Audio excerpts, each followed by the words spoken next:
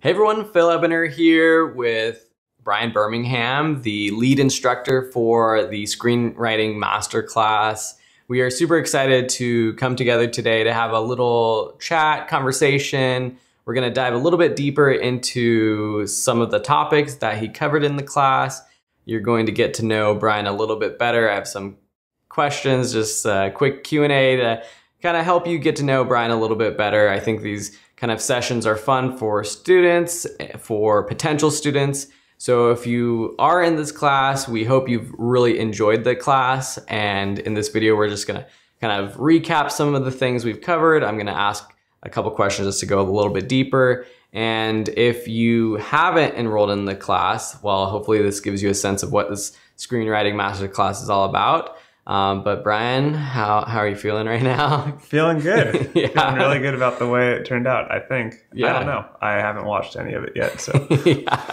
I think it's going to be a great class. I mean, I am not a screenwriter, and I'm kind of itching to write a screenplay right now. Well, I'm really happy to hear that. I think I really wanted to try to cover just all of the major bases that I could for what the fundamental elements of a story are. And obviously with screenwriting, each lesson in the course could be its own class in itself. There's so much to unpack and so much to know about writing, so it's hard to kind of make something comprehensive, but I feel like what we came away with is something that touches all the bases people need to know, and it gives you the right setup to dive into writing a screenplay and to be able to self-assess your own work and to kind of watch movies in a way that makes you see them differently and think about the way the stories are written and told, and think about the way you think about your own ideas and everything along those lines. Yeah.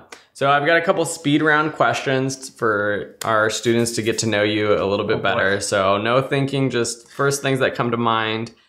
Okay. Brian, depending on when you watch this video, he's either going to be my brother-in-law or right now he's my future brother-in-law. That's right. Which is pretty crazy. So, and we also went to Loyola Marymount University together. So that's first how we met. Way back. And so, yeah, pretty cool stuff. But anyways, Brian, I might know the answers to some of these, but we'll see. What are your favorite activities outside of screenwriting? My biggest outlet outside of screenwriting is surfing. That's the one thing I like to do to escape, to get away from work, to get away from thinking, and to just get out and do something that's not tied to my computer. Nice. Other than that, I love to draw and paint and play music. Just having other creative outlets, I think, is something that's always been important for me as far as focusing on one creative outlet, on focusing on something like writing. It's good to have other things you can do and feel like you can be terrible at something and it doesn't matter. With screenwriting, I think I put more pressure on myself, so having these other things to do, like music or art, is just a nice thing to do for myself and not care if it doesn't come out well. Nice. And you mentioned surfing. Where did you grow up? I know the answer, but... I grew up in Encinitas, which is a small little town just north of San Diego.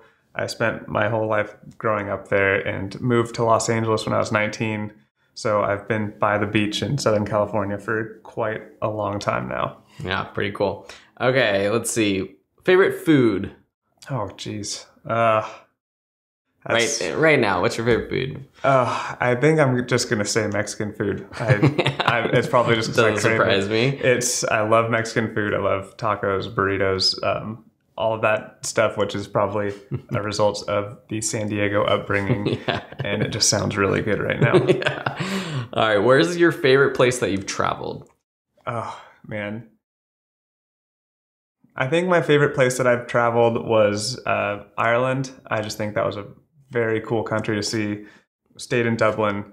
It was a city unlike any other, and I would highly recommend visiting Ireland for anyone who has never been there before. It's a very cool, very interesting, unique city with a lot of history and a lot of literary history too. If you like writing, Dublin takes their Irish writers very seriously. There's mentions of James Joyce, Oscar Wilde, and Samuel Beckett everywhere you turn, so that's kind of fun for people. That's cool. I've never been to Ireland. I've actually never been to like the UK or Ireland. I would love to go though, but someday. It's easy because they speak English too, so yeah. I only know English, so that helps. All right, do you have a favorite children's book? Or one that as a kid you was one of your favorites? I think I really loved Where the Wild Things Are when I was a kid. I think it was just a very cool. We just read that book tonight to the boys. Oh, nice. Yeah. I'm sad I missed it. Yeah. It's a good one. It's a great book. It's just a kind of dark and weird and imaginative. And yeah, I would read. I haven't read it for a long time, but I need to dive back into that one. Well, as a parent now, like reading some of those old books, you like see like how the writing is, and some of them are so simplistic, but like that book is so good. The writing, it's a really good one, how they actually tell the story and bookend it. And as a kid, I don't know. I didn't like think it, I don't even know if I really knew what the stories were as a kid. I just like saw the pictures and kind of knew the characters. But like as an adult, you like start to see like, wow, some of these stories are pretty good actually. Yeah, it's the same with like a lot of Dr. Seuss ones. There's always some kind of lesson in all of the weirdness. I think I liked all the characters in those books. Yeah. All the creatures and such. Moving on to now, last speed round question is, what is do you have a favorite like current TV series that you're into? Oh man, current, it's hard to say. I'm not very current on TV. I feel like you would past like 5 years. Past 5 years, I think Breaking Bad is the best show I've seen in a long time. And nice. That ended in 2013, so technically that was 7 years. Yeah, but man, that was a while ago.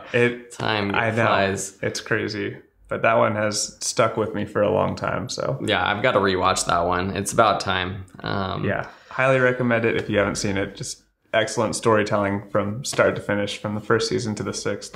Yeah. I'm sure no one has recommended Breaking Bad to you before, so yeah, really under the radar. Heard about it. You gotta check it out. Yeah. All right, so moving more to screenwriting, I wanted to ask you more about what your experience at Loyola Marymount in the film school was. Obviously, this class it's like a completely different experience from a film school experience. But I often like kind of talk in my classes more on video production about how like you can learn the skill. A lot of what I learned was outside the classroom actually. And that's kind of what I've tried to pare down into like my online courses, but I don't know how it was like in the screenwriting program, and kind of like, what was that experience like? And I guess if someone's interested in like, you know, they're taking this class and they're like, oh, I wonder what actual film school would be like. I don't know, maybe you can share like kind of what a screenwriting program was like. Yeah, absolutely. I think it's really a lot more of what was just covered in this lesson. A lot of the fundamentals, it goes into more depth, and obviously you touch on more advanced techniques in writing and all of that kind of stuff. But a lot of it, it's like you said, a lot of the learning takes place outside of the classroom. With any creative pursuit, you have to know all the basics and have a mastery over it, but you also have to have that practical experience, and you have to put yourself out there and make yourself learn how this works in the real world and how it works with the way you think and the way you are and who you are as a person. So you can't necessarily tell someone how to write the perfect screenplay, but you can tell them what steps they need to take, and then they have to sort of connect the dots and put themselves into it and follow those steps, and then use their own originality and voice and things they've learned to make that as good as it can be. I think a big learning experience for me was interning at different production companies, because you get a sense not only of the writing, because you're constantly reading scripts that come in and doing coverage, which is essentially just writing a 2-page summary of the script so the executives can know what's what without having to read 100 pages.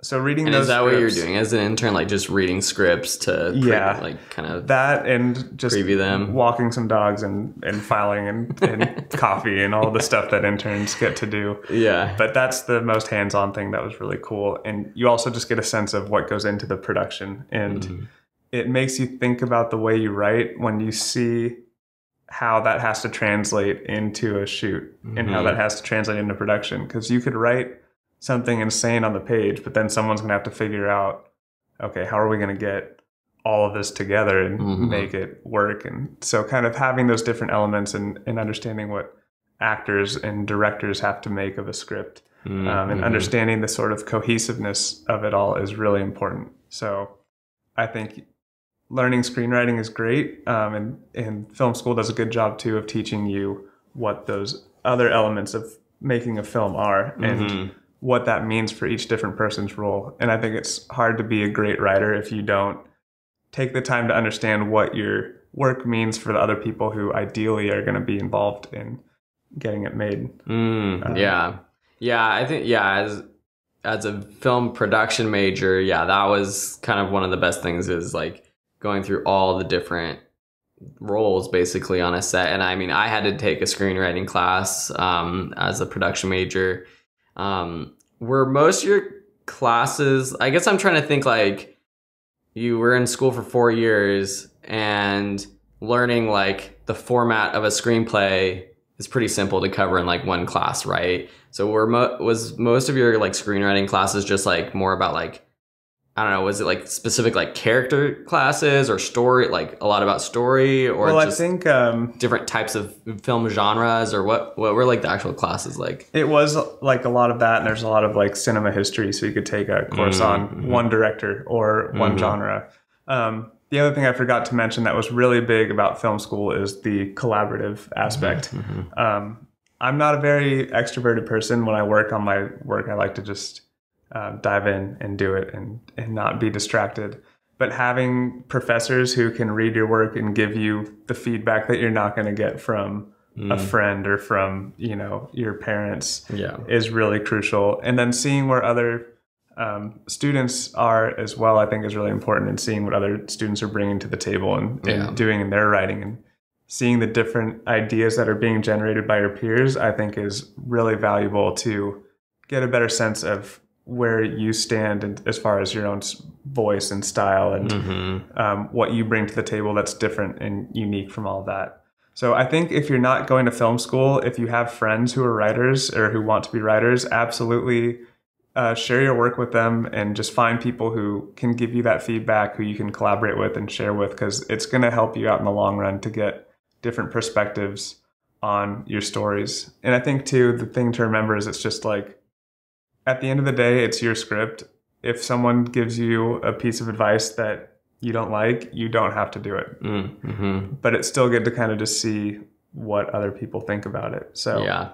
And I think like, well, you kind of touch on, but just like meeting people who might be like a producer or a director from film school, that was one of the best benefits for me, so that like post school, like you kind of like form these groups and people like did their own productions together. And I think that's hard if you're taking an online class, screenwriting or whatever, but that's probably like a good piece of advice, is surround yourself with like non-screenwriter friends too. Like try to, meet people who actually produce video. And because you mentioned in the course, like, people have shot Hollywood movies on iPhones now, and maybe more as an experiment, but still like the quality of cameras, like I have this conversation with my friends all the time, like we could just like make such a high quality film with like basic cameras now compared to like right when we were in film school. It was kind of a transition to digital cameras or DSLRs that had like the cinematic look to them. But now like you can get those cameras for relatively cheap and just self-produce, and that just sounds fun. Completely. Yeah. And that's just an advantage you have as a writer now, because I think even if you don't necessarily have a big interest in directing your stuff, you can record it with some friends who you lure over and make them read your lines and see what it looks like when it's read. Yeah. But I think even just when I was growing up, I'm not like that old. I had like these, I had this like, the camera with the tapes and everything, and you had to you actually had tape. It was like a little cassette. You had to put it in the camera. Kids don't know this. And rewind and stuff. Yeah. Oh my gosh, I sound like an old person. Yeah. But anyway, it's great to be able to just shoot a movie on your phone, because it's kind of just, I think it gives you a different perspective on what it's like to see your words come to life. Because when you're just reading them on the page, it's a lot different from when you hear them delivered. And you might have written something that's a lot funnier than you thought it was, or that's a lot clunkier than you thought it was, or whatever it is. It's good to kind of be able to hear it. Yeah. All right, let's see. What's my next question? One question we got from a follower on Instagram was, how do you like get inspired? And I think probably what they're asking is like, how do you get inspired to like get up in the morning and start writing, or how have you found like story ideas? I think as far as being inspired to get up in the morning, I think if you want to be a writer, it takes a certain sense of discipline. Mm-hmm. And I think all of us, not just as writers, but as people, can struggle with that. And it's just so easy to procrastinate and to sit down to write and then find something else to do for a while and then realize an hour has passed and you've written like one word. So I think just discipline is more important as far as finding the inspiration to sit down and work, and just kind of setting that mindset of like, okay, this is what I'm going to do, when I'm going to do it, and I'm just going to stick to it. It's like once you have a plan, if you don't stick to it, you feel like you've let yourself down, and it makes it easier to be productive. Mm-hmm. I think as far as inspiration for ideas go, it's just so it's not a very tangible thing. I think it's hard you can't say like these are the steps to getting inspired. I think obviously looking to other forms of art, paintings, music, movies that are coming out, books, conversation, just these are the kind of things that can spark ideas. And when you have that sort of awareness that you're looking for something you want to write about, ideas tend to come to you a little more naturally because you kind of have that radar going in the back of your mind. So I have literally had ideas for stories just driving in my car out of nowhere, and I've been like, oh, it's like inspiration strikes. It sounds so pretentious, but it's just I have never exactly like sat down at a blank page and been like, what am I going to write a story about? Turn on the inspiration knob. Exactly. You kind of have to just let yourself be open to it. Yeah. And I think as you do that more, you kind of recognize what ideas are worth pursuing and what ideas are kind of, maybe not quite as inspired as you would hope for them to be. Yeah. Okay. I think that's a solid answer. Okay. So speaking of like more like some of the stuff you covered in the class, obviously there's the characters and the idea of like a protagonist versus an antagonist is like crucial to storytelling. I guess as someone who's like maybe new to filmmaking or screenwriting, like is there always going to be, I think people confuse maybe an antagonist as always like an evil villain or like a person that is like like an evil villain. So I guess maybe can you like unpack this idea that like an antagonist can be more than just like an evil villain, and I guess is there always an antagonist like in a good story? Yeah, I think it is really difficult to sort of it's just easy to say, oh, you need a good guy and a bad guy. That's what it sounds like when you say a protagonist and an antagonist. And it's not what it is at all. And it's a lot more complex than that, I think. I think every good story has some form of an antagonist, and it's just going to be the form of whatever character is putting the most pressure on your protagonist to get where they want to be.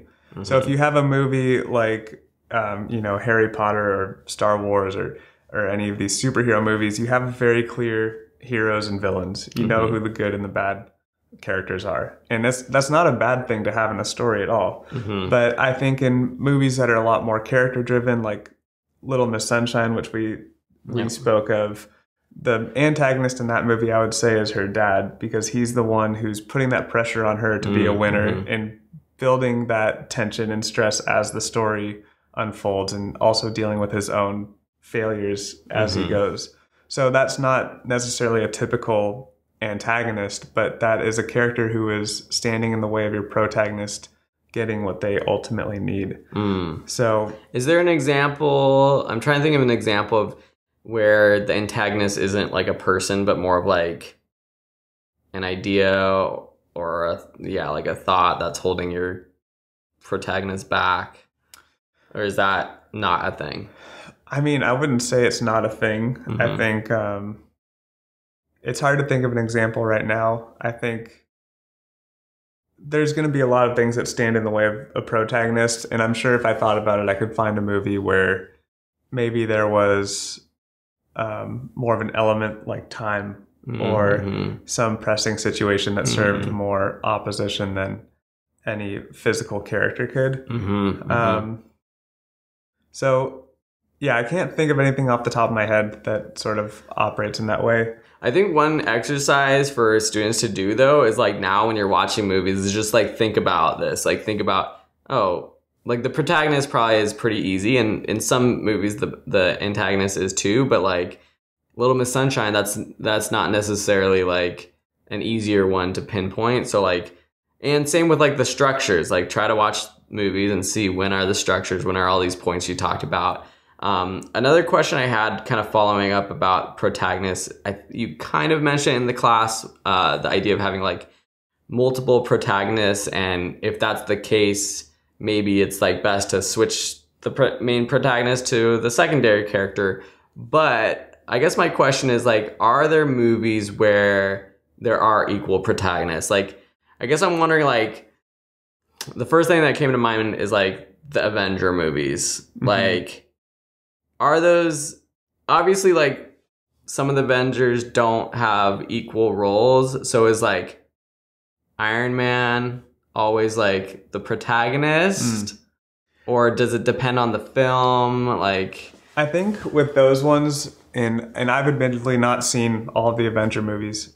So they're all the same. So if you've seen one, we're going to get so much hate for that. I'm like scared to talk poorly of the Avengers, so I will not. But I think it, like each of those films probably has one character that's a little more central in the story being told than the others. Yeah. I think that's kind of the same for any ensemble. There are obviously plenty of movies where there are multiple people who are involved who are equal characters. And that's fine too. You can have multiple protagonists essentially. My advice would be to make one just a little bit more central. Try to focus on one story a little more than the others, because that's going to give you a little bit of an easier time finding that drive and that linear narrative. I think it's a lot more difficult once you add more protagonists into it, and then your story can go in all of these different directions away from what you're ultimately trying to do with the story. So try to pick one, even if you have an ensemble. But protagonists, like antagonists, are very nuanced and complex, and you know, they don't always have to succeed in the end. It just depends on the story you're telling. Or if you have a movie like Nightcrawler, or a show like Breaking Bad, you have an anti-hero who you're watching pursue a goal that is really hard to root for, because they're anti-heroes, they're terrible people.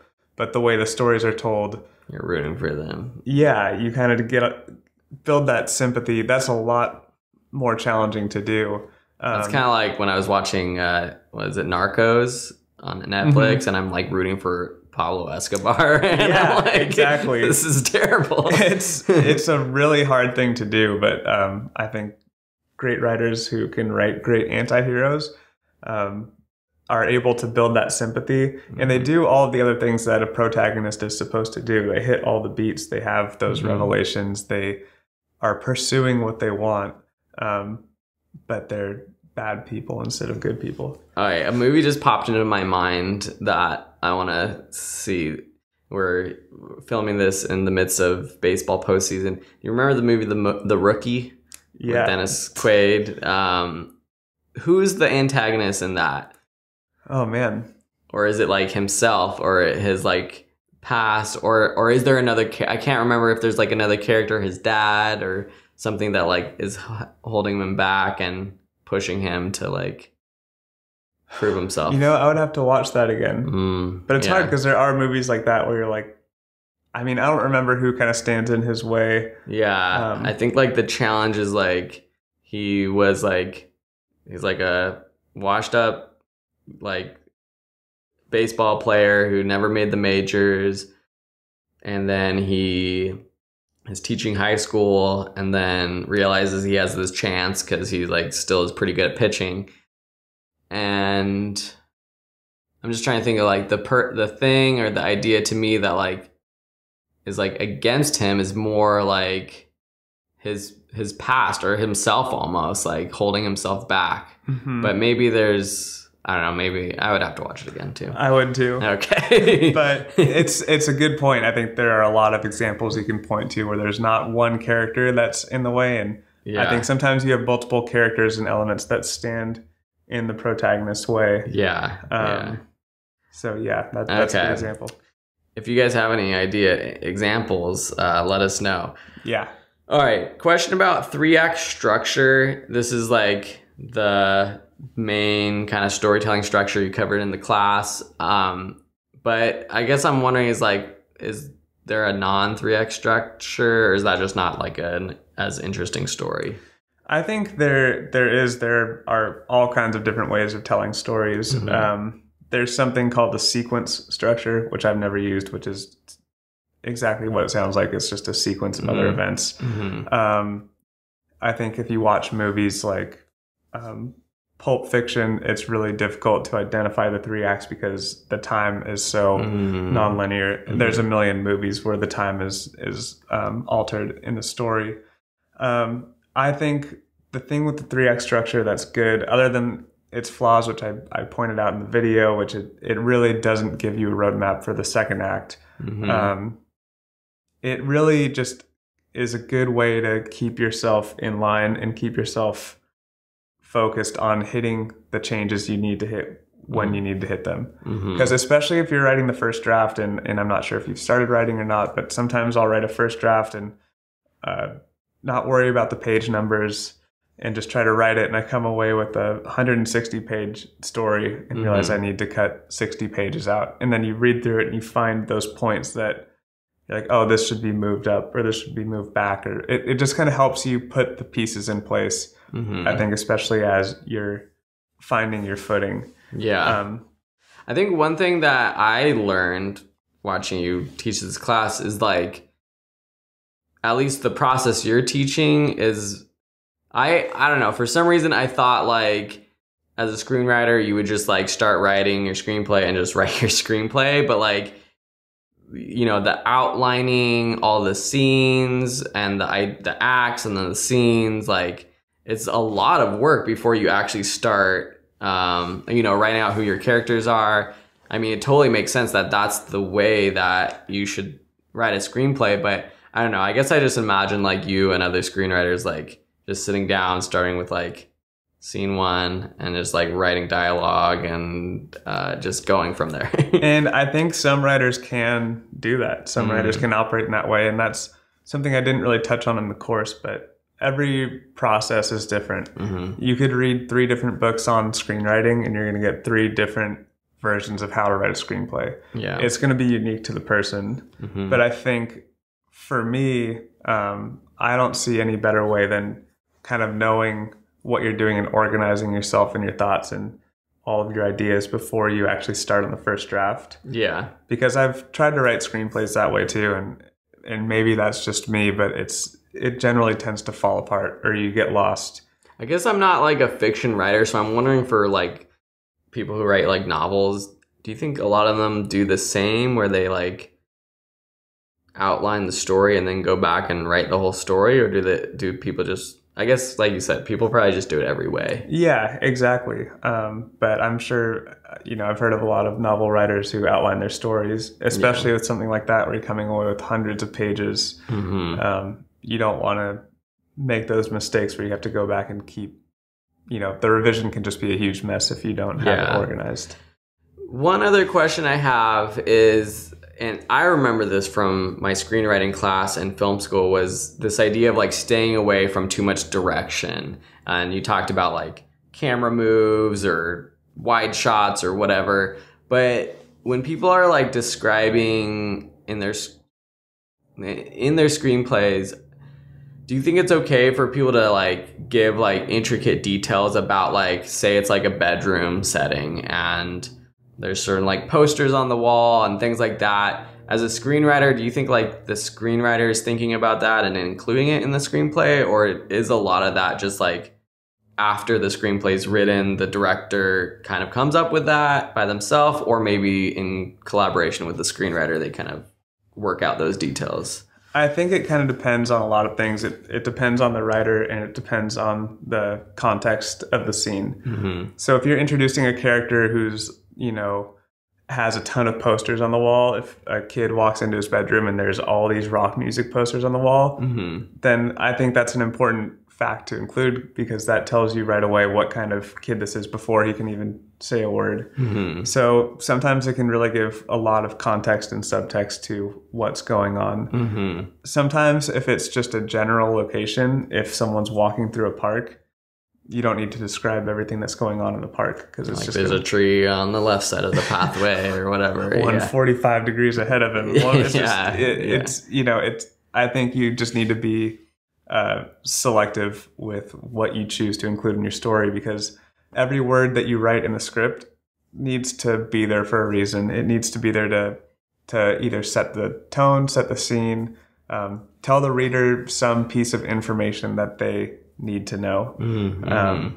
And so I would just recommend reading a lot of screenplays, because that's a good way to see how different writers approach their scripts. And And like watching the movie and comparing even to the screenplay, like what it turns into, I guess. Exactly. Yeah. And I think too, I would recommend, unless you want to direct, read a bunch of screenplays no matter what, but pay attention especially to the descriptive action in the scripts that are not written by the director, Mm-hmm. because those directors will put directorial notes in their screenplay sometimes, Mm-hmm. or leave a ton of information out of a descriptive action if they kind of know what the scene is. Yeah. So it kind of alters the way the screenplay is written. But Mm-hmm. I don't think enough to make a difference, but I think it's just something to keep in mind if you're like, well, Wes Anderson has all of these directions in his descriptive action. A lot of them, yeah. I would imagine, I mean, his films are so like specific in style and very intricate and Yeah. specific. Yeah. So, I think just make sure what you're putting in there matters to the story you're telling. That's Mhm. the fundamental rule to keep in mind on that one. Yeah. All right. My last question. I don't know if you know the answer to this, but I think people might be interested.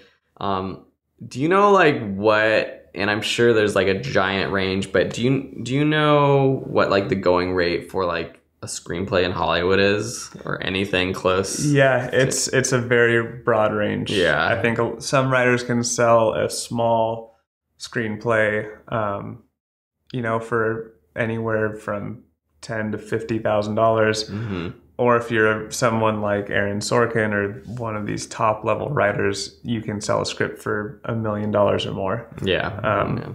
I think it's famous that like Panic Room, the Jodie Foster movie written by David Koepp, I believe, sold for $4 million. Wow. So 10,000 to 4 million is kind of that's the range you can expect if you sell a screenplay. Yeah, I would just say too, I think, if you're in, like, not to sound like your coach or something, but if you're in it for the money only, you're just not going to get a lot out of it. You're not going to enjoy it. And I don't think you'll ever get as good at it as you could be if you just wanted to do it because you enjoy telling stories and you want to find new ways to approach storytelling in film. Yeah. And, the money is a nice aspect of being a professional screenwriter, but, at the end of the day, that's never what it's all about. Yeah.